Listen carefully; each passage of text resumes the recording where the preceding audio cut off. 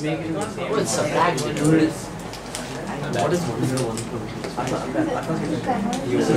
mole of an ideal gas is allowed to expand. 1 mole of an ideal gas is allowed to expand reversibly and adiabatically.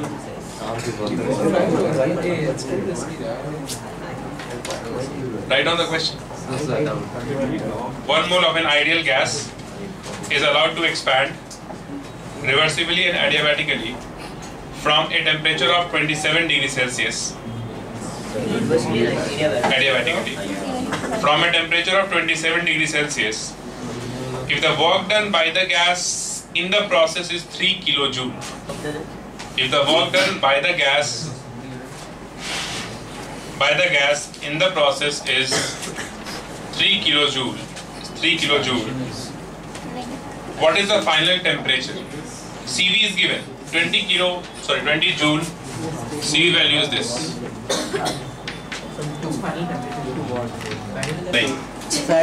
1 mole of an ideal gas. 1 mole of an ideal gas is allowed to expand reversibly and adiabatically from a temperature of 27 degrees Celsius.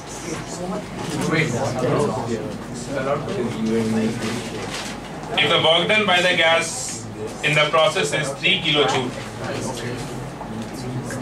Right? Work done is 3 kilojoule. Final temperature is what? CV value is given. 450 is one of the options we have. Yeah, it's 450. Answer given is C. Is 150 answer. Answer is 150 Kelvin. Check your calculation. Oh yeah, yeah, it's 150. Sorry. ऐसा ही होगा.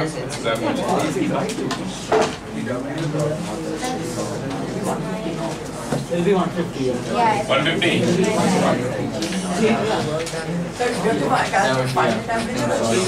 Final temperature. Final temperature will be. Question is what? The question is final temperature. The final temperature is equal to final temperature. What are you getting? 177. 177. Final temperature by 2. So options are 100, 450, 150, 400. 1 mole of an ideal gas is allowed to expand reversibly and adiabatically from a temperature of 27 degrees. 150. So,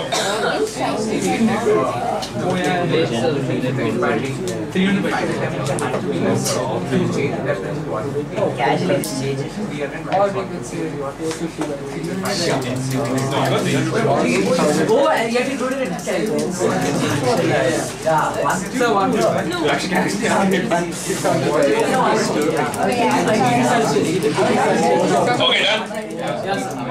What we need to use LCV delta T. That is it. Okay, next write down.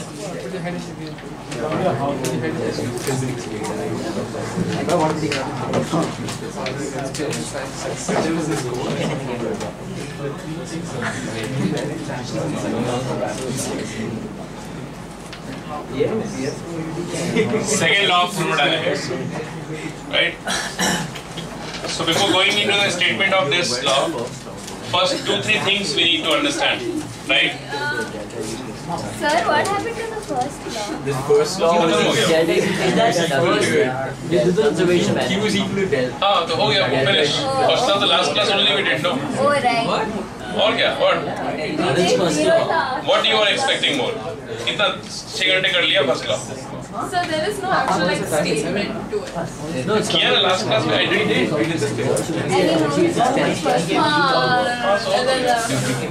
अब कितना करोगे first class? 1-2 महीने का रहेगा.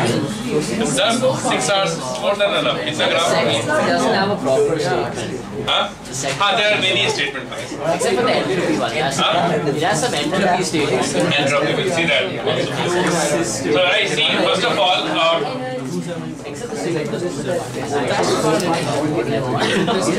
to understand this second law of thermodynamics, one thing we have to understand here, that is spontaneous and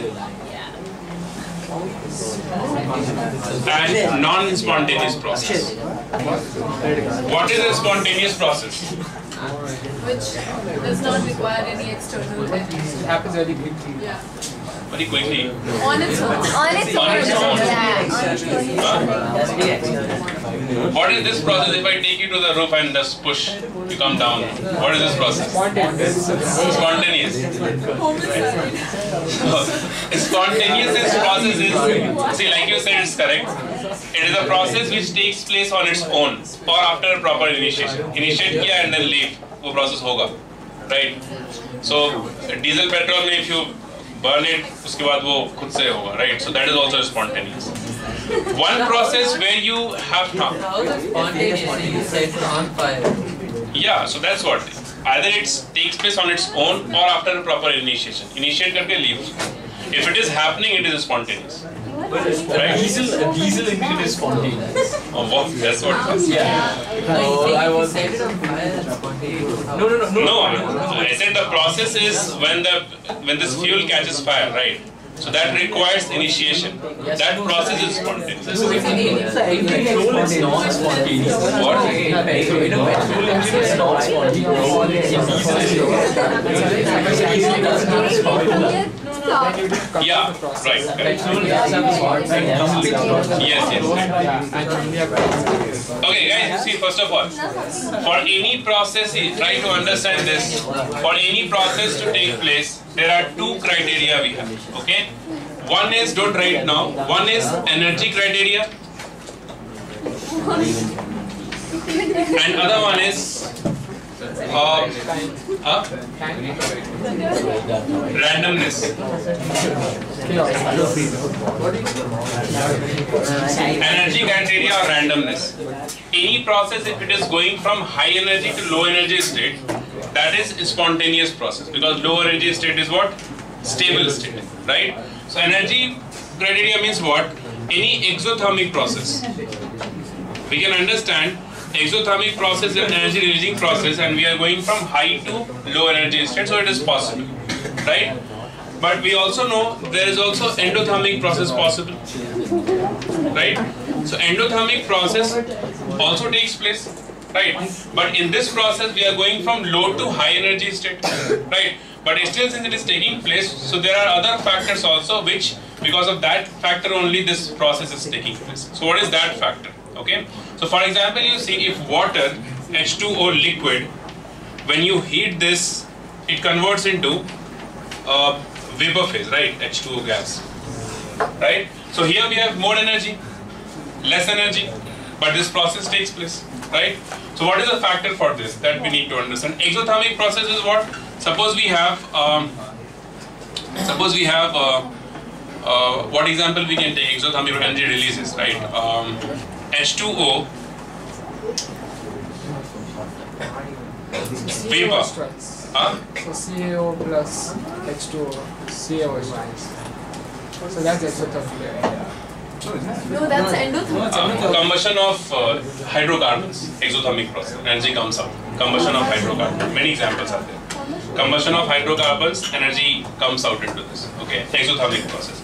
So exothermic process fine, endothermic process we have here. Like I said, here we have more energy.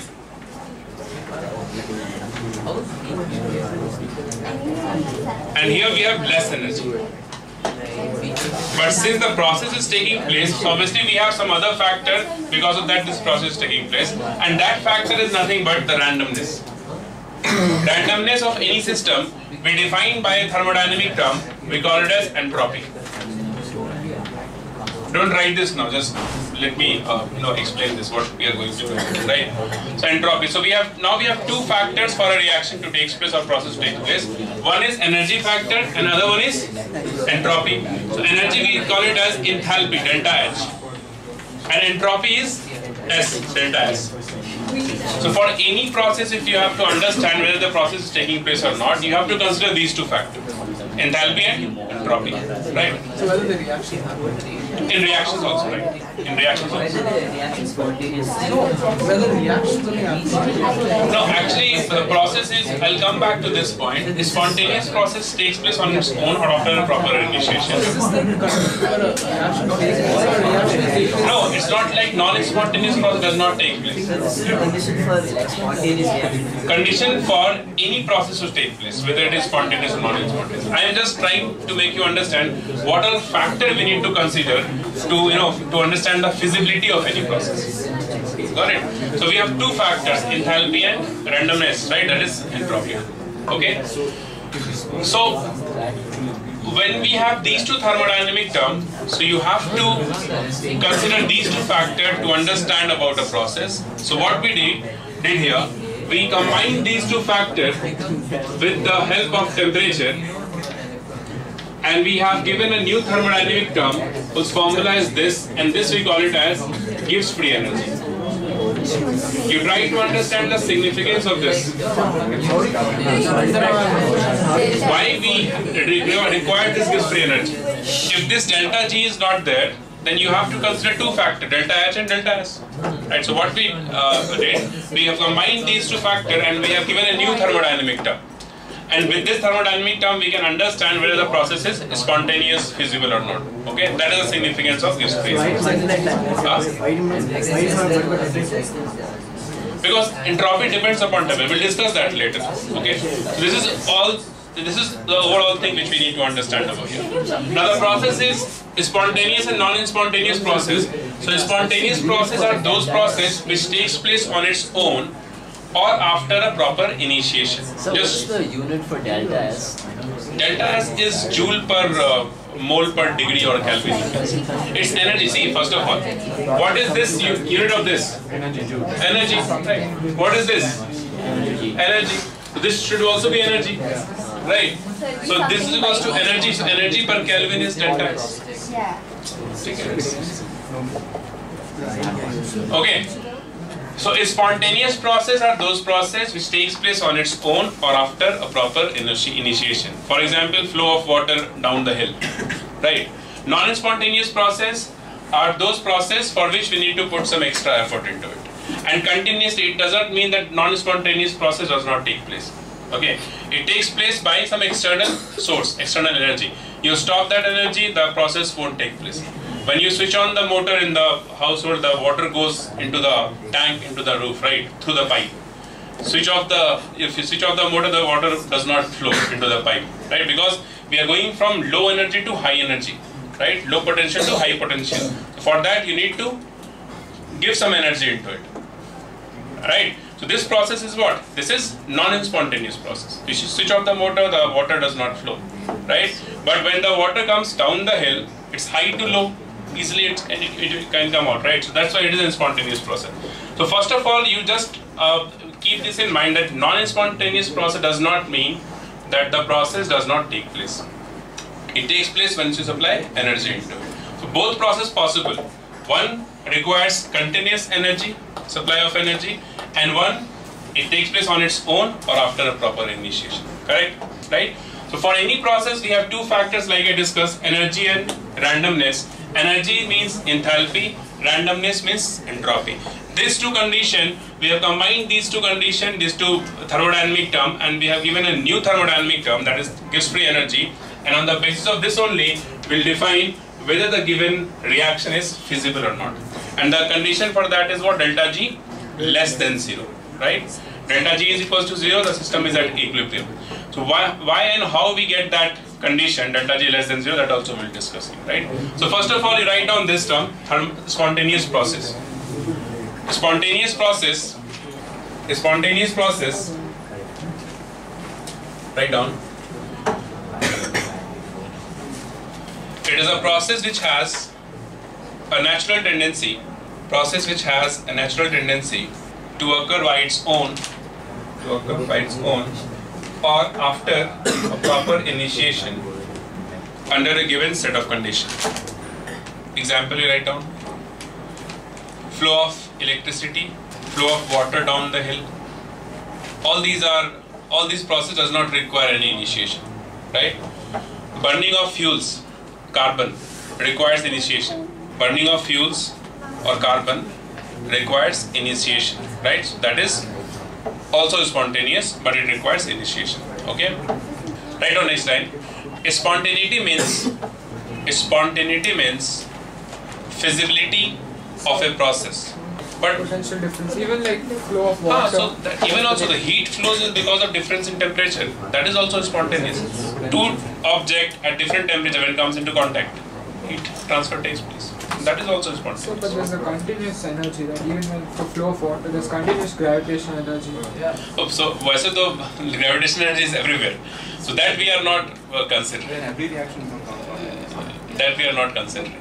So that is understood. Gravity तो वैसे तो फिर बहुत कुछ हो जाएगा gravity. Electron के motion में भी gravity we need to see. So gravity we are not considering.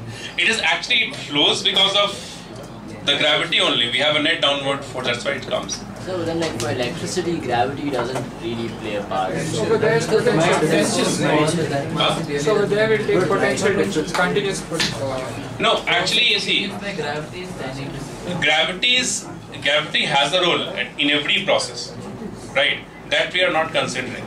What happens when the two objects, like you said, the two objects at different temperature comes into the contact? So heat flows from high temperature to low temperature. That is spontaneous. Current, electricity flows from high potential to low potential. That is also spontaneous. So whenever you have potential difference, flow of current will be there. Potential difference is zero. There is no current, no flow. Still gravity is there. So gravity we are not considering. In that way, the whole the process becomes non-spontaneous. It is not taking place. Right, so that is what we are considering. So example, what did you write? All these three examples we have. Carbon and fuel burning is also spontaneous but requires initiation. Next point you write down, spontaneity means the feasibility of a process.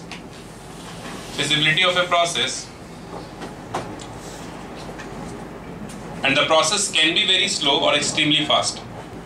Rusting of iron is also an spontaneous process, very slow. Right? One note you write down. All natural processes are spontaneous and irreversible in nature. Next point, non-spontaneous process. Write down. It is a process. Which does not occur on its own. Or by any initiation. Example, flow of heat from cold to hot body. Diffusion of gas from low pressure to high pressure.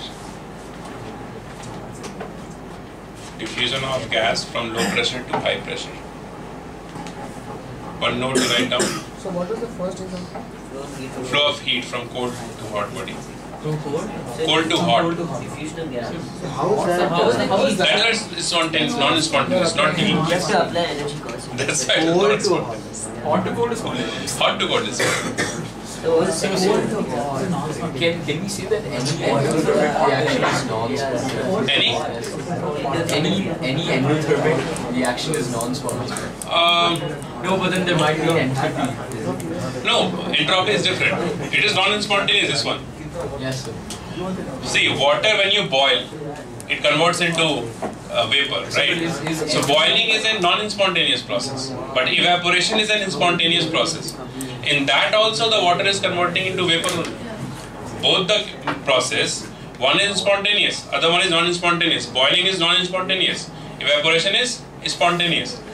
We are getting vapor only. Driving force here it is what in both the process. Driving force is entropy. Because of entropy only the process is taking place. Because gaseous particles has more entropy than liquid particles. It has more random motion. No? When you see, if you have two gases, one at high energy, other at low energy. So high energy, more randomness will be there. So that gaseous particles will have high entropy, right? So both process, evaporation and boiling. Evaporation is spontaneous, boiling is non-spontaneous. So continuously we have to provide the heat, okay, non-spontaneous.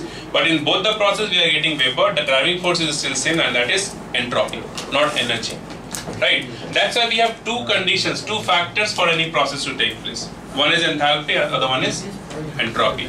To understand a process is feasible or not, you need to consider these two factors.